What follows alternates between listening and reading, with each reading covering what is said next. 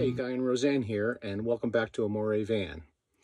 Today, I want to talk a little bit about a cooking appliance that we've added for our most recent trip.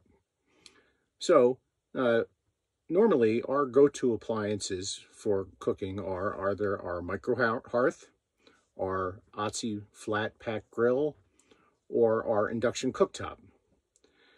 During our 4-month winter trip, though, we found that there was, one hole in our cooking lineup, and that was to deal with a couple of very particular scenarios.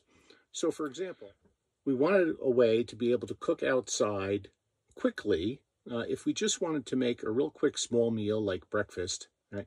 And we were in a situation where we were trying to conserve power so that we didn't want to use our microwave or our induction cooktop. And so you want to cook outside, don't want to use power, and it's a quick meal, so we don't necessarily want to set up the charcoal grill and make a charcoal fire and go through all of that. We want something quick and easy. And so what we've added to our lineup for this trip is a Solo Stove. We chose the smallest of the Solo Stoves, which is the Solo Stove Lite. One of the nice things about it is it's so compact, we didn't even need any extra room for storage. It fits entirely within our existing camp pot. So let's take a quick look at that. So here you can see how small it is, and it comes within its own tiny little carrying bag. So what you got to do is take it out of the bag. And you'll see it comes with, or we ordered it with, this optional alcohol burner. I'm going to set that aside. I'm going to talk about that in a little while.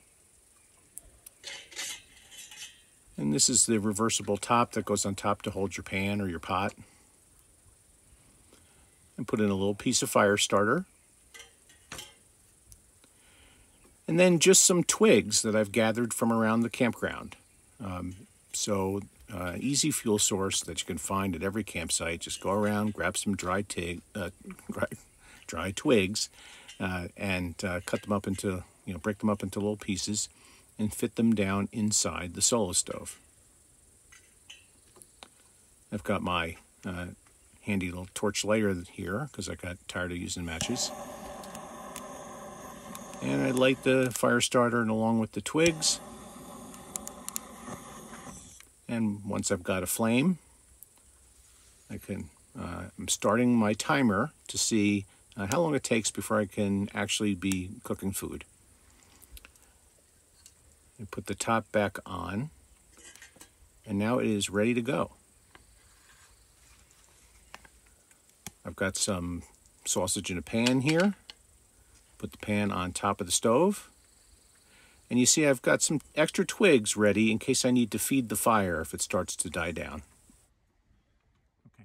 Less than 2 minutes from the time I lit it to the time the sausage has begun to sizzle.